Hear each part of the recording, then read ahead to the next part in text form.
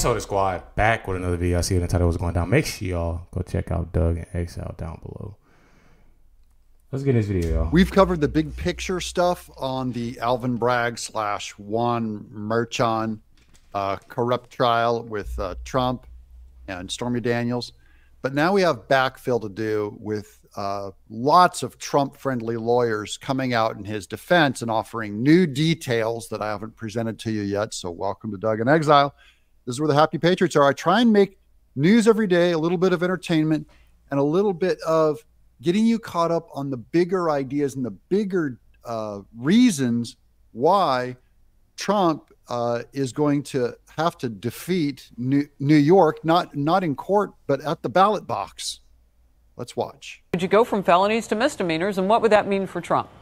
Yeah, you can always ask for a lesser included charge, but Harris, speaking of misdemeanors, this case really started out as a minor bookkeeping misdemeanor that the statute of limitations should have run on years ago. And this trial should sound familiar to the E. Jean Carroll trial, where the statute of limitations was magically removed. They said, oh, because of COVID, we couldn't address this, so we had to put it off. In this case, and then Alvin Bragg digs it up, raises it from the dead illegally, specifically to go after Trump. And then those are normal charges that would be a misdemeanor, and he raised them up to felony charges.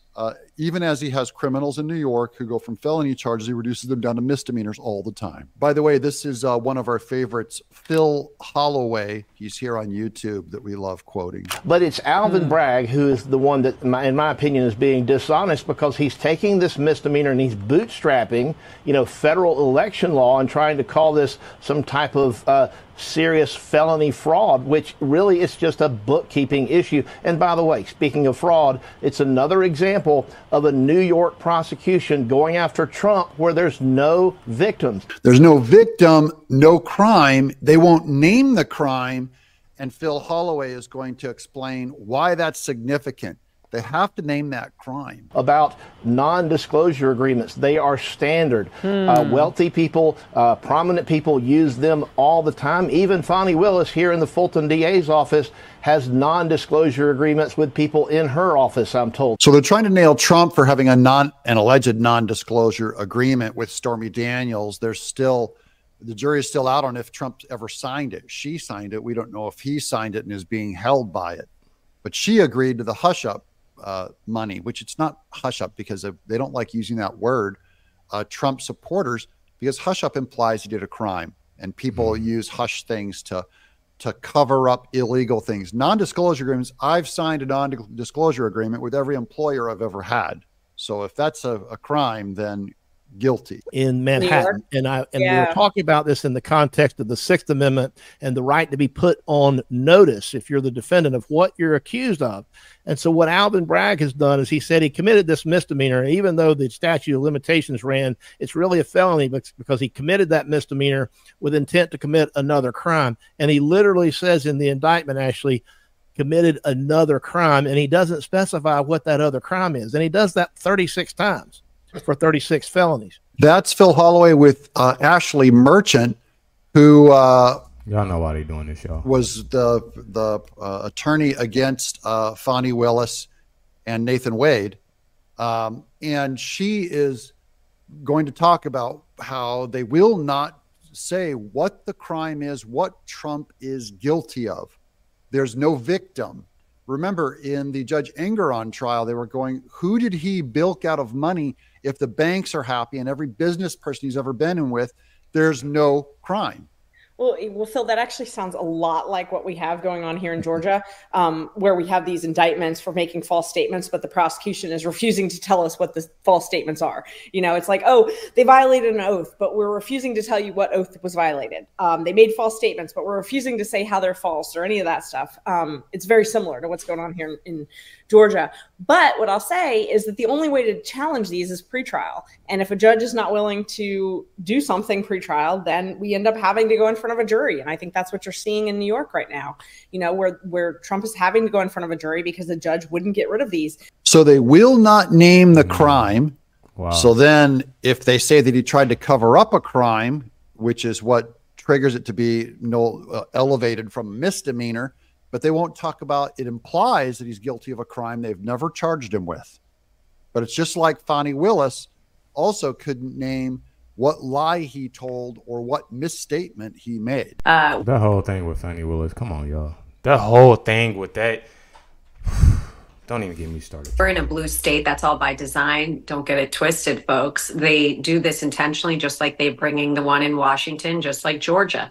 They pick these states on purpose. The trial is the punishment, and they know they're not going for a fair trial. That's why, as Alina Habba said, they're targeting blue states only. This wouldn't hold in a normal state unless it was bury the needle blue, which they have to be able to rig a jury pool and get a higher number of them and even get the everyone from the district attorney down to the judge sympathetic to their ridiculous cartoonish charge to be laughed out of any real court. But what's important with this notice, and I'm getting caught up, so I'm not sure, you may have already talked about this, but notice, I mean, we need to know what to defend against, first of all. But second of all, it's important for double jeopardy. If you don't put what the person actually did in the indictment, and then a couple years down the road, someone else wants to go and re-indict a case or bring something up, how do you know if they were already on trial for it if you don't put enough information in the indictment? I love these lawyers thinking that like the rule of law is still there, as if the Democrats care at all about double jeopardy. Exactly. They're like, double jeopardy, double schmepperdy. That only applies to when a Democrat is under double jeopardy. A Republican, we'll give it a new name and it'll be fine. Well, this is clearly an illegal anything to get that man. Come on, y'all. November, y'all. Stay tuned. Stay tuned. November. Constitutional gag order here. We have gag orders to protect criminal defendants who are going through the process. It is a limited time, place, and manner restriction to protect criminal defendants and their constitutional rights. And for these Democrat prosecutors and these Democrat judges to put a gag order on a criminal defendant is truly un-American, is breathtaking. And of course, the go-to on the Democrats is to try and shut Trump up with a gag order. So this is them playing small ball. It's not going to work. It's entirely backfiring on them. That's the good news is Trump's never done better. You saw him come out in the last video to the public in New York, and they're cheering him on. Little minority kids are going, "We love Trump. This is his campaign, guys." They didn't take him off the campaign trail. Exactly. They put his campaign trail on steroids. One thing about it, like Doug is saying, this is his campaign. But just to say, just to know, if he wasn't going through all of this, that it definitely got blown out of there. He already doing. That definitely got blown out of water. Blown out of water. Stuff that, but this, like Doug has said, this is his campaign. And look how well it's going. President Trump, they ain't doing nothing but helping him. If there's anyone on the planet who must have the constitutional right to speak out about the judge, the prosecutor, the staff, the witnesses, the bias, it has to be a criminal defendant going through a criminal process. Especially one who's campaigning as president actively. He needs to be able to defend himself to the public and say what he wants to say. They can't have that. They know that they own the mainstream media and they have to control it through that media.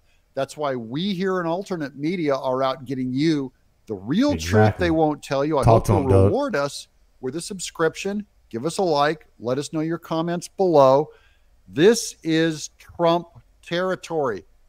He's loving it. He's in his element, guys. This is where he thrives. And this is what he knew he would go through. The Democrats didn't see this when they launched all these campaigns against him. But Trump saw an opportunity. That's what brilliant businessmen do. I'm Doug. What Doug said completely, that's true. I say it all the time. It's up to us to spread that out, to get that out to y'all, and I love it. I love it. I just said that. Check out the video yesterday. I love it. Much love, everybody. Thank y'all for everything. I appreciate everybody. It's Rennie's birthday today. I know y'all see I'm wearing the same thing from the last video y'all seen because I had to pre-record, but couldn't couldn't get in the studio today because Rennie's birthday party, having a petting zoo. Y'all see a vlog out most likely on my channel or Chris's, but definitely appreciate y'all. Much love to everybody. Catch y'all on the next one.